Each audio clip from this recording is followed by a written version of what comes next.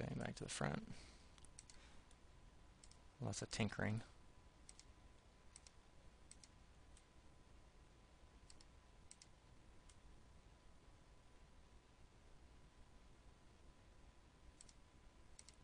It's kind of sharp right there. I don't really like it. But anyway. So we're going to have to play with that quite a bit because you can see there's some flat areas right here. Whoops.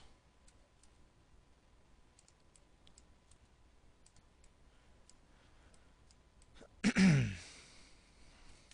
go to the back.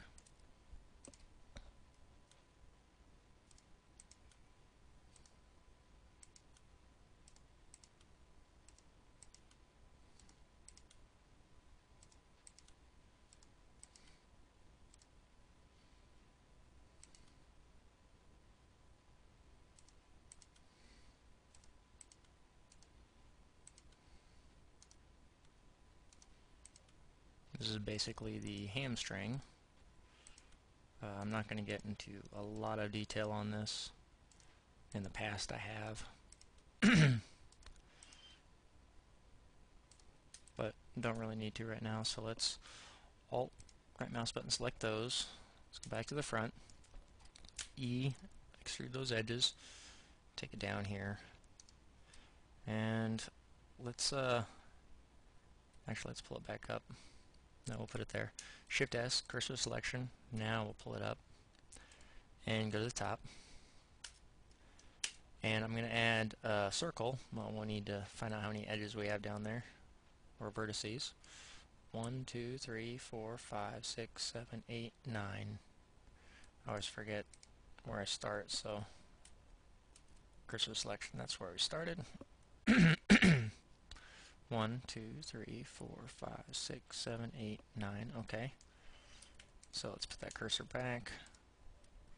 Go to the top and add a circle. 9. We've already got it set up pretty well. 0.25. Okay. So now let's go to the front. G to grab and move that. Let's put it here. No big deal. Let's get that cursor out of our view. Not completely, but a little bit. Let's see how these line up on this. Let's go to the bottom, Control 7, and looks like this whole edge right here is kind of off. This is running up the leg. Let's take that out to line up a little bit better. See what that looks like. Yeah, makes a difference. We'll have to reshape some of them. But anyway, let's go back to the bottom. And let's just merge that one to that one. Alt-M at last. And I'm doing this to sort of round them out again.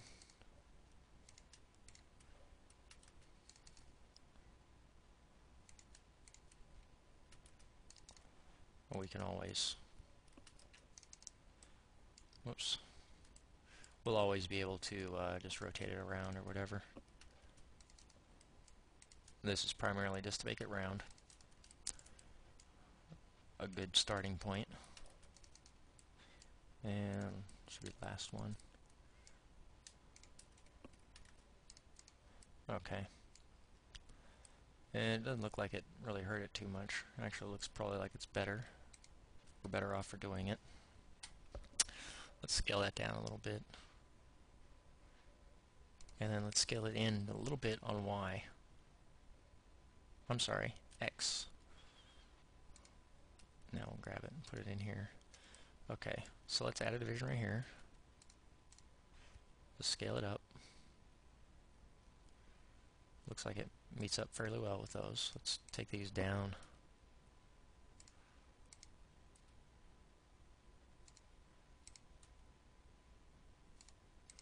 Play around with the shape a little bit. Okay, so let's go to the side. And let's select the whole thing.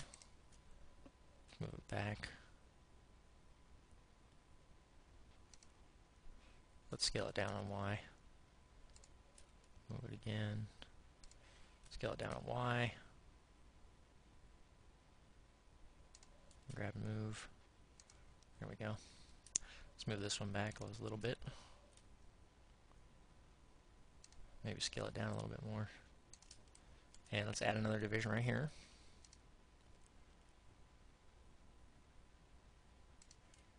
And let's grab and move that.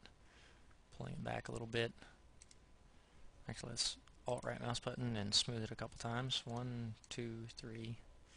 S, Z. Scale it down on Z. Okay.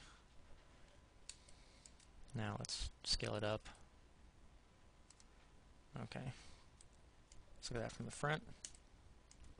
And let's scale it down on Y. Not Y, X. Okay, let's grab it and pull it out a little bit. There we go. A little better. Add another division right here. I'm going to scale that down on Z down to 0. Scale it down on X a little bit. Okay, let's pull it out on X. I didn't actually constrain it to X, I just actually pulled it out. Scale it down on Y. Whoops. Okay, and it's okay that we don't have the knee popped out there, because we'll just do it manually. Like that. There's the outside of the leg. So we just take those down a little bit.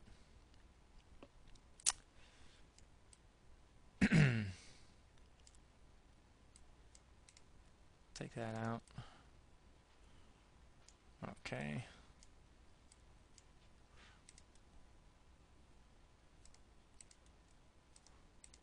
Let's go to the front. Whoops. Front. There we go. I'm going to actually use my proportional fall off hotkey as 0. Now, if I hit G, you can see this ring it gives us. Let's shrink that down. Mouse wheel will shrink up and down. That way, when we're moving these around, it's automatically going to interpolate just a little bit for us.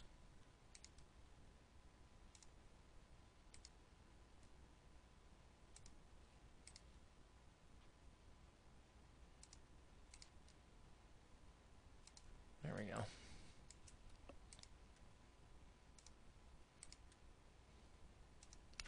Let's add another division right there. And G.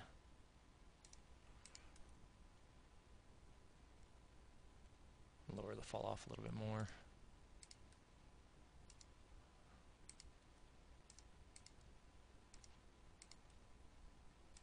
Let's go to the right. G.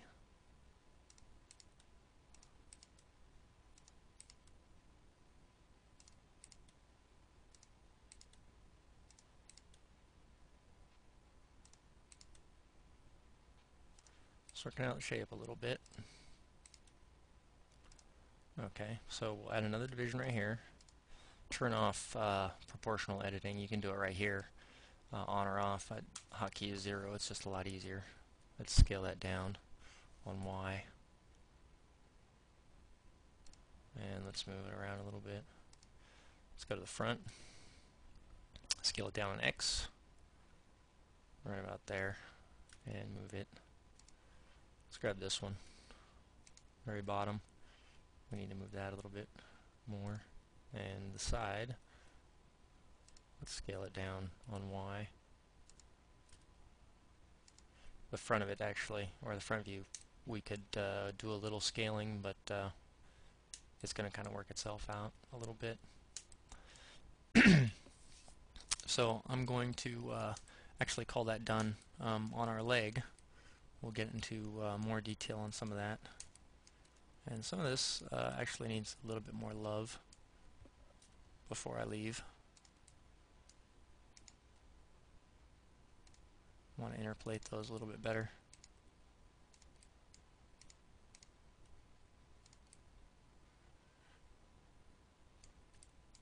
Let's go to the side, but the inside, so it's Control 3. And let's kind of just work these out a little bit better.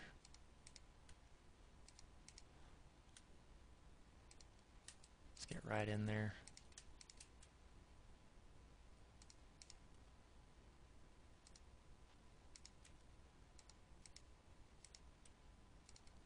this is kind of working on the butt.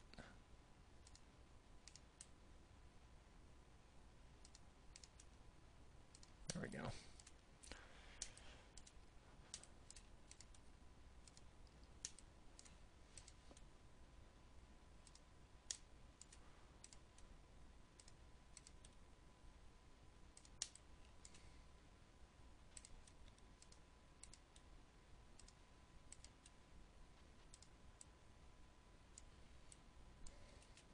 Back. Parts a little bit close together up there.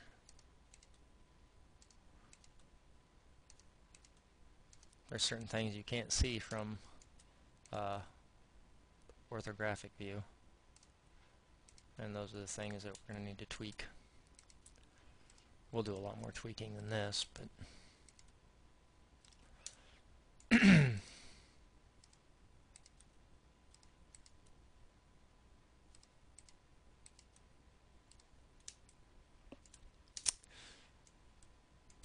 anyway, so I'm wasting much time. Let's go ahead and save our scene, F2, and let's crank it up to Bloody Molly 4. Save file, and what do you know? I didn't have to save over something, which means that this is the furthest I've been able to get with you guys in this, because I actually do the videos over and over, and we did that one as one go, and that's pretty good. So anyway, thanks for watching, and I'll see you in the next video.